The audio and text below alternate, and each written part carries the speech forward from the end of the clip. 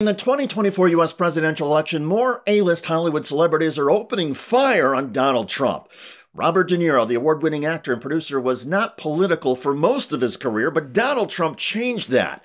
De Niro has been sparring publicly with Trump for a few years now, and in a recent MSNBC interview, De Niro gave his harshest assessment of Trump to date and said the stakes in this election are bigger and simpler than the status of our democracy. Democracy is great, of course, but democracy people take for granted. It's a word that some people don't even understand. They take it for granted.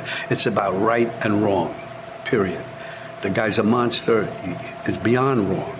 It's almost like he wants to do the most horrible things that he can think of in order to get a rise out of us. I don't know what it is, but he's been doing it, and it's scary. Are you Excuse my French. You are excused. A lot of Americans find Trump especially scary. De Niro said he always thought our American system and values would keep somebody like Donald Trump from rising to power. He's sick. He is really, genuinely a sick person that somehow has been allowed into our system. He actually became president. He could have done good things. Instead, he had to do it all wrong. He's so, as we all know, so narcissistic and self-centered. De Niro's scathing attacks on Donald Trump have now brought billionaire Elon Musk into this fight. On social media, Musk described De Niro as disgusting, and that's rich coming from Elon Musk, who most recently announced that white nationalist and Holocaust denier Nick Fuentes is being reinstated on Musk's X. Anyway, back to Trump, who hosted Fuentes for dinner at Mar-a-Lago 2 years ago. Trump is now being blasted by actor Jeff Daniels. Daniels is from the Midwest and still calls Michigan home, and he believes that much of what the media and political elites describe as flyover country will see through Donald Trump in November and will vote for decency and honesty. We live in the Midwest. We don't necessarily take New York and LA as seriously as New York and LA takes itself. You know, I hate to tell you, but we're flyover country, and we got a chip on our shoulder about that.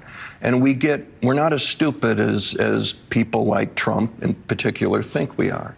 He talks down to us. He talks past us. He lies to us. And we get it.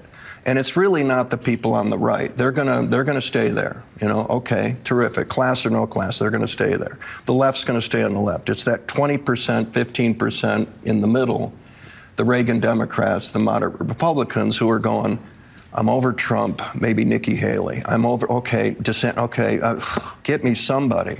But basically, I think even the middle of the country, even Michigan, is watching the Republican Party destroy itself. Daniels said he sees two wars playing out politically right now in the United States, the war within the Republican Party and the broader war over democracy. And he said the latter, the war over democracy and what it means in America, is unavoidable. It's on the internet, it's on social media, it's on people not listening anymore, but that war is going to culminate in November. And I think that's when the voters, and I'm cautiously optimistic that the people in the middle, the people in states like Michigan, are going to go, you know what, we're better than this.